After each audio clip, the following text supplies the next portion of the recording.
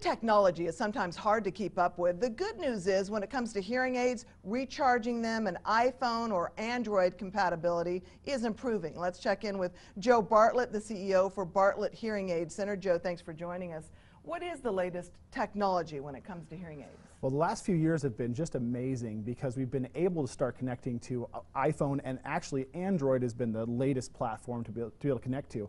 That gives you a computer in your hand to control your hearing aids. So now we have fitness tracking, there's healthable technology that we can actually work with. Rechargeability's meant no more batteries, which has been a big issue with people with any dexterity problems.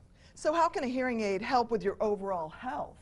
So those same healthable technologies will actually report how many steps you've taken in a day, how much you've stood up and sat down, as well as how many different listening environments you've been in, because the brain is a huge, important part of your hearing. It does all the processing, and if we can see that you're getting some good activity in that brain, we can really hopefully stave off cognitive problems in the future. So are those features affordable?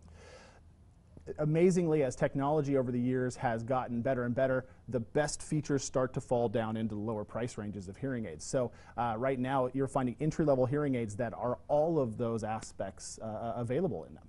So I know a lot of people would be surprised to hear just how many people are hearing impaired.